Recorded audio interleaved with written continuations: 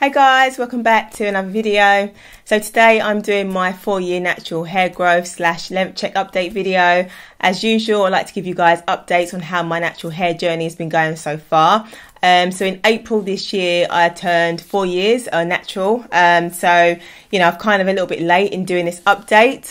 So, I'm going to be taking you through some pictures to show you how my hair's progressed. If you're used to seeing my updates, then you'll know how it is. But I will put a lot of the previous updates and links in the description box. You can catch up and kind of see how my journey's been going so far. But firstly, if you're new to my channel, welcome. My name is Julie and I share lots of hair care tips and tutorials on my channel. So if you haven't already checked out my videos, then make sure you do. And if you like what you see, then definitely subscribe. Okay, so just for those of you who are new to my channel, let me quickly recap and just tell you how my journey's been going so far. So I began transitioning to natural back in October 2015.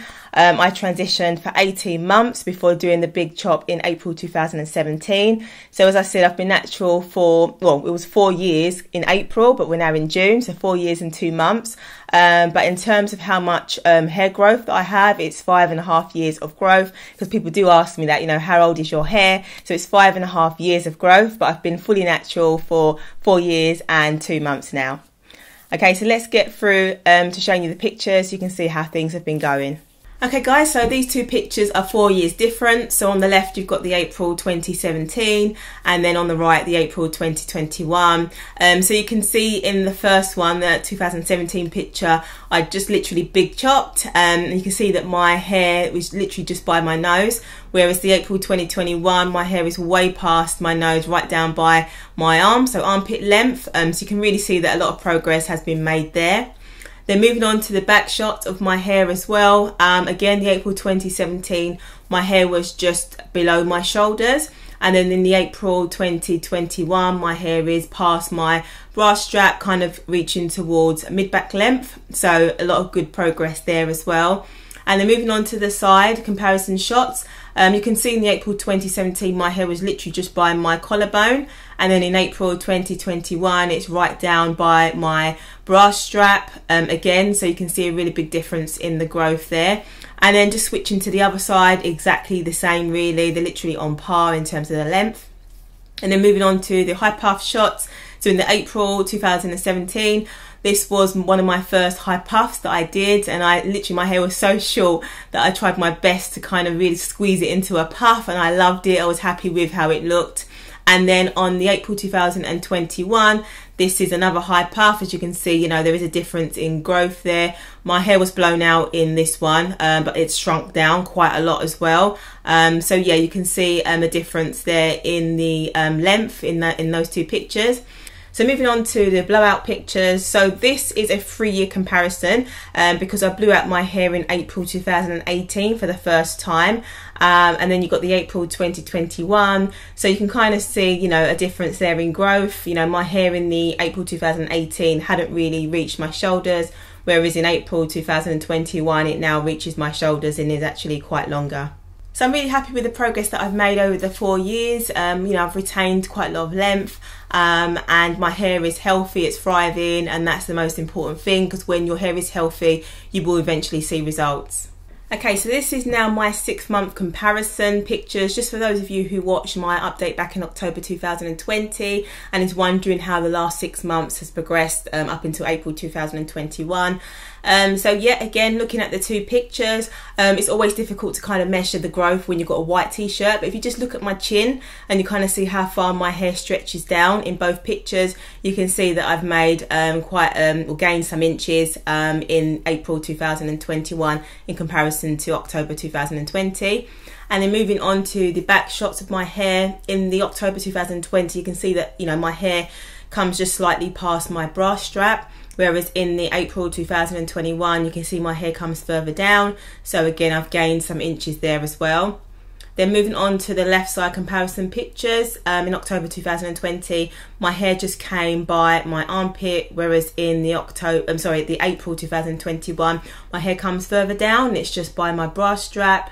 And then again on the right side, exactly the same progress as you've just seen. And then moving on to the high puff shots. So in the October 2020, I think I might have had a wash and go. I can't actually remember. And then in the April 2021, I've got a blowout puff.